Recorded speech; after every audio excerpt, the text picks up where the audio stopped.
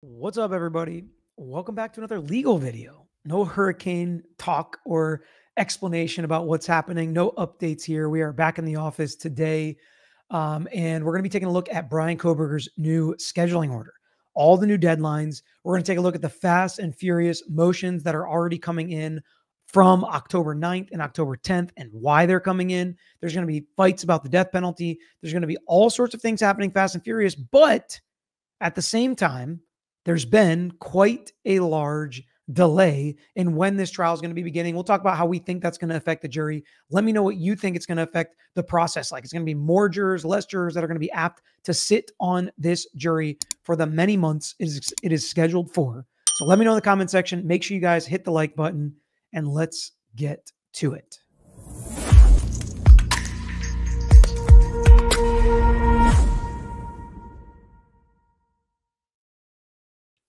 So the court wasn't real excited about a summer trial date. So at the last hearing that we watched together with this new judge, he said he was either going to move it up to May of 2025, which would be about 6-7 months from now, or back to, I think he said August or September, which is, almost a year from now. So we're going to see what he does, and we're going to see how it affects the rest of the deadlines. Any prior scheduling order is hereby vacated. The following schedule will govern the pretrial matters outlined herein and the trial in this case. So it's important to make sure he is vacating any prior orders, because if there was any deadline in a prior order that conflicts with this order, then the lawyers might not know which deadline to keep. And that would be unnecessary motions and potential hearings and a waste of time. Additionally, if there is anything mentioned in the prior order that is not mentioned in this order, the lawyers may think, well, do we still have to abide by those deadlines? Or are we missing a deadline now, Judge? You don't have a discovery cutoff or whatever it may be if he left something out of this order. Well, all of those prior deadlines are vacated. So they're gone. You can't file any motions to compel or motions for sanctions based on any prior scheduling order. So it's very important to vacate the order right at the top. All right, first, voir dire and trial setting. So jury questionnaires will be administered approximately redacted date, which I found interesting, right? I think they're still trying to keep some of this under wraps, some of this sealed. They don't want to poison the jury pool. They know there's a lot of interest already in the case. More than 50% of people in Ada County, I think, had already kind of heard about the case or know about the case. Some even made prejudgments on the case. So they don't want to necessarily let people know. They could be doing it right now. They could be doing it in May. They could be doing it in June. Or they could be doing it in July. I think July might be too late, but voir dire, meaning jury selection, is going to start on July 30th, 2025 at 9 a.m. So the big dates that were thrown out there were August 11th, which is the trial date when the trial is actually going to start. But this gives them, I believe, 2 weeks of jury selection from July 30th to August 11th. They're going to be picking the jury, which I think is smart. Give a lot of time, because as we're seeing with Sarah Boone, as we've seen with some other trials, just because jury selection starts does not mean the trial starts. There could still be motions. There could still be open ends that need to be tied up. Loose ends, I guess is what they call that need to be tied up. There could still be arguments. There could even still be depositions going on if there's late disclosures or if an expert passes away, which has already happened in this case. But stuff pops up and stuff happens. But jury selection is going to start on July 30th. So that's when we're going to get our first start to kind of this case kicking into gear. But the actual jury trial will start on August 11th and run through November 7th, with the inclusion of the penalty phase if necessary. So if there's no penalty phase, probably ends end of October. So that means it's probably, 2.5 months, 2.5 months if there's no penalty phase, but basically 3 months if there is a penalty phase. Trial will begin each day at 8:30 a.m. and conclude at approximately 3:30 p.m. with a lunch break of approximately 45 minutes. So that's only basically 6-hour days of a trial. It's not long, not overbearing. If they went till 5:30 every day, maybe they could shave a couple weeks off. But with the trial this long, I understand. And it's a public defender and state attorney, right? It's not a private attorney. So it's not quite the same as having to shut down your practice, although Ann Taylor and multiple lawyers are only on this case, although we'll see if her contract, gives them issues. But 6-hour days of trial is not overly laborious. So I would expect they'll have things in order. It also leaves open if there's any loose ends again, any motions, anything that pops up during trial, which we know things are always popping up before trial. and during trial from 3:30 to 5:30. That gives everybody time to deal with whatever needs to be dealt with. The parties should be aware that some trial weeks may need to be shortened depending on other obligations of the court. Counsel should have sufficient evidence and witnesses ready to go each day to utilize the full day's trial schedule. So that gives me flashbacks of YSL. We got to let each other know what's going on. Always have the next witness ready. Don't be done at 11 o'clock state and then say, that's all we got for today, judge. Don't do that. Have a witness ready. If not, have a backup witness ready. When you got 2 months of witnesses, basically, you're going to have a lot of witnesses. I know I think they have less than 2 months, but when you have a lot of witnesses, have backup witnesses, have other law enforcement people that'll be available, have other fact witnesses available to be backups. Don't just have one. Don't make us waste an afternoon.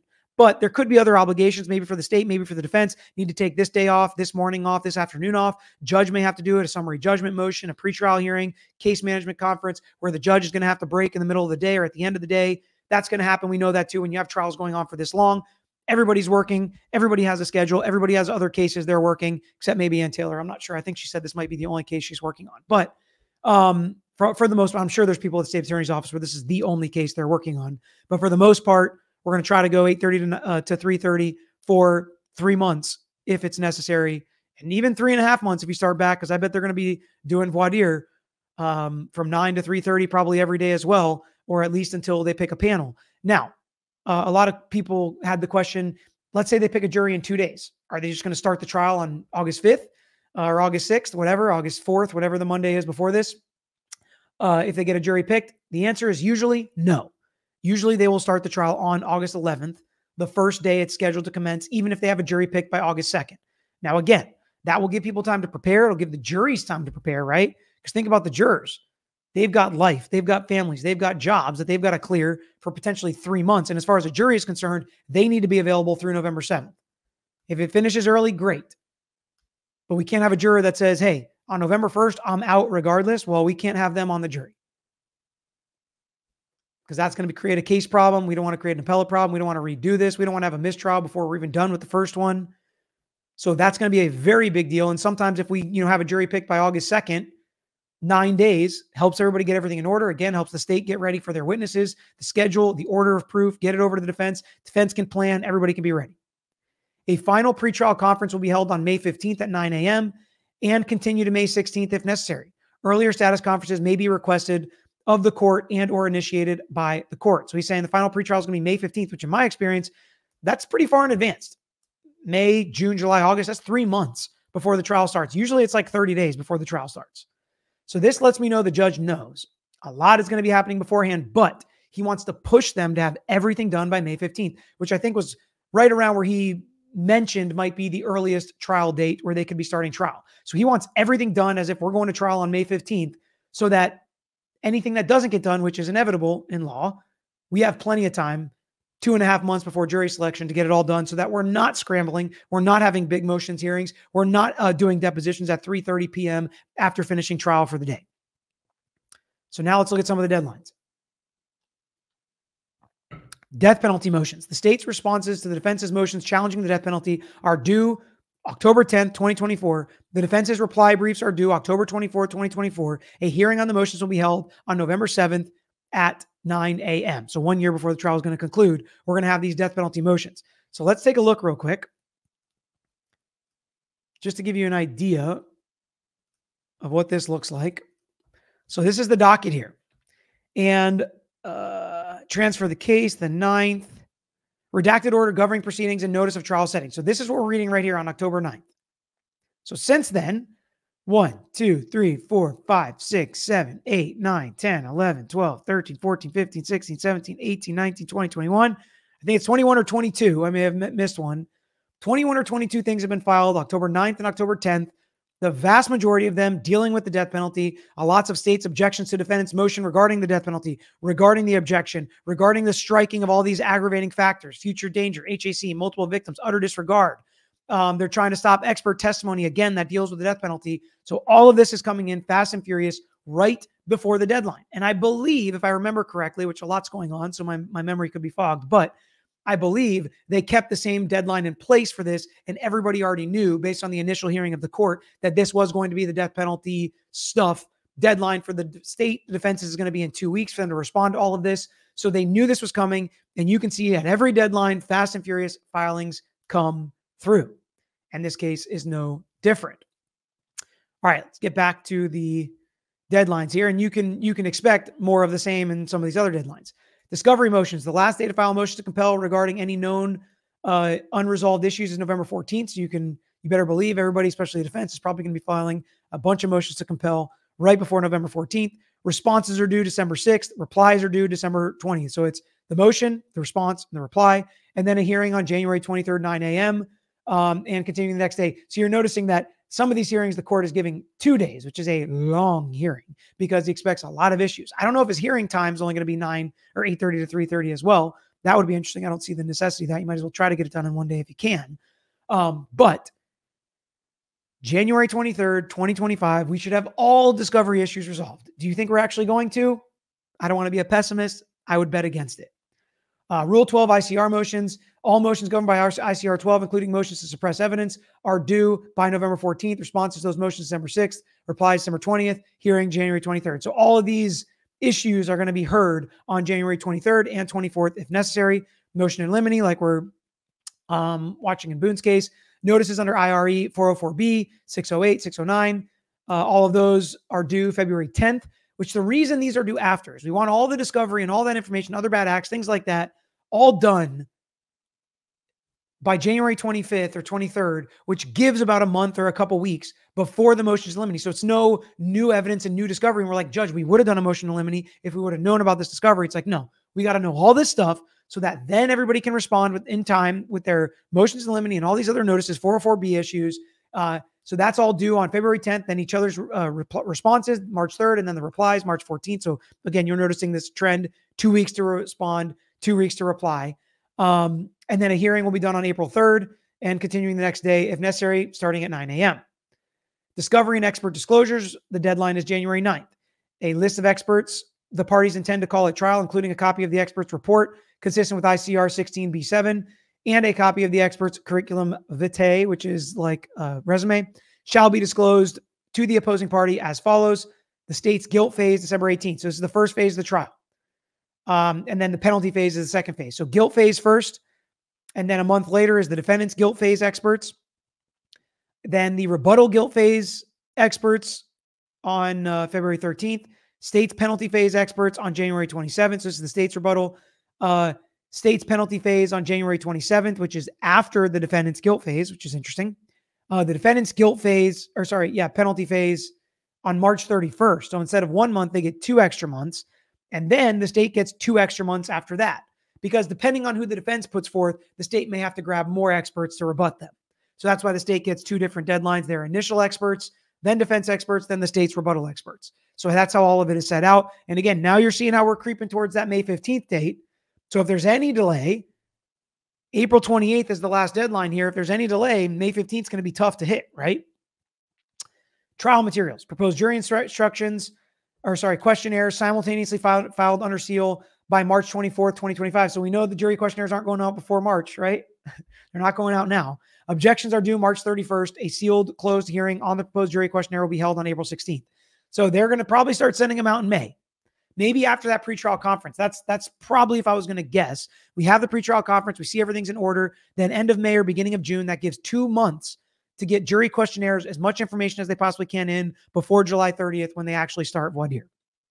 Proposed jury instructions and trial briefs filed on April 14th. So what this is, you know what the jury instructions are. A trial brief is like, explain to us what you expect to happen in the trial. Here are the witnesses. Here are the days maybe that we expect the witnesses. Some judges make you do that, some don't. Here are the issues that are still open. Here's what we need from you, judge.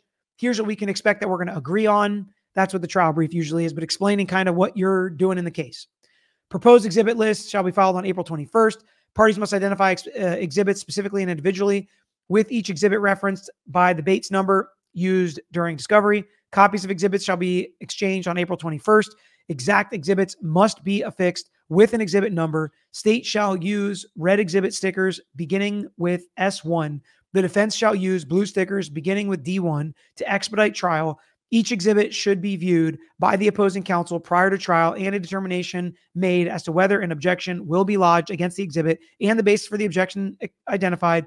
on or about May 14, 2025, the parties shall jointly file a log spreadsheet identifying which exhibits are objected to and the base of the objection and those to which there's no objection. So this basically can look like a spreadsheet. Exhibit number 1 is pictures of this.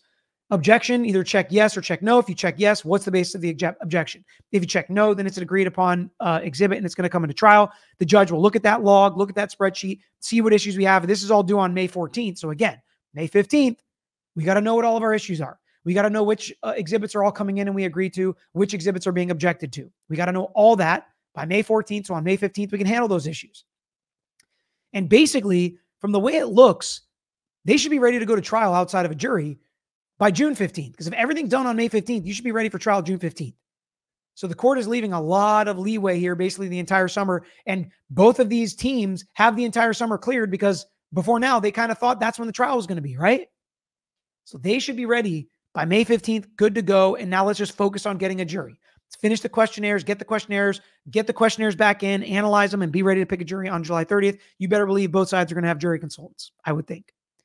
Guilt phase lay witnesses. They shall be filed under seal April 21st. Penalty phase lay witnesses shall be filed under seal May 5th. And again, the reason they're saying lay witnesses, we already had the expert disclosures above. The list of witnesses must identify specific individuals and not merely identify groups of people generally. Yeah, you can't say cops. You can't say victims. You can't say fact witnesses. You got to say this cop, this lay witness, this fact witness, whoever it may be, so that we can deal with any issues that may come up. And again, there could be potentially more motions in limine after the witness list. Sometimes that does happen. You didn't think this person was going to testify. Now that they are, they can't testify about this. Sometimes you can preempt that saying, based on, we have this cop's reports. He said he talked to this person. We're going to file a motion in limine before we even know the state's going to call him as a witness. And at that point, the state can respond and be like, we're not going to call Jane Doe as a witness anyways. So take her off. That's not something we have to deal with. So all of that is going to be happening now.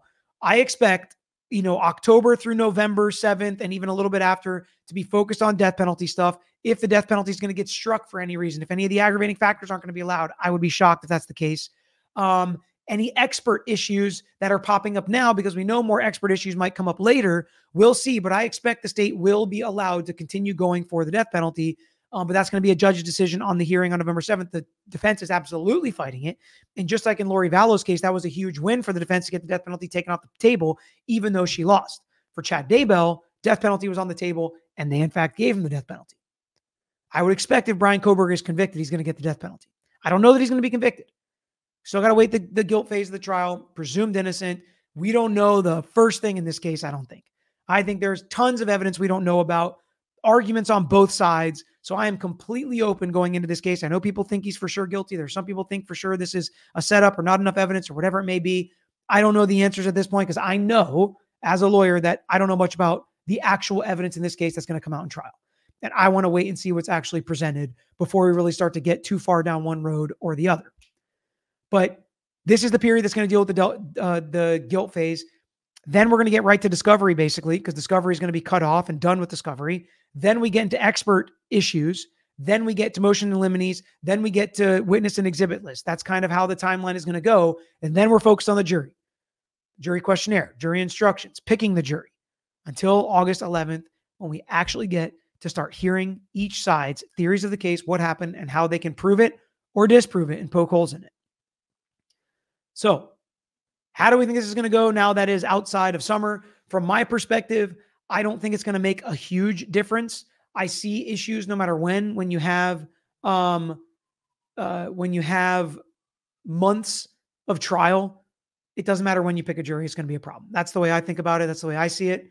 But we'll kind of keep an eye on it, obviously, answer your questions. If anything pops up that you guys have questions about, please let me know. But until then, that's all we got. So until next time, I am out of here. Thanks for watching another episode of The Lawyer You Know. If you enjoyed the episode, please hit the thumbs up and share with your friends who may be interested here on YouTube. And don't forget to subscribe. You can also follow us on Instagram, Twitter, Facebook, and TikTok. And don't forget to check out the Lawyer You Know podcast with new seasons dropping every quarter. If you have a case you want to talk to us about, if it's a personal injury case, wrongful death, catastrophic injury, car accident, or slip and fall case, please email us at lawyeryouknow@gmail.com. And of course, all these links I just mentioned are included in the description below on this episode and every episode. So until next time, this is Peter Tragos, The Lawyer You Know.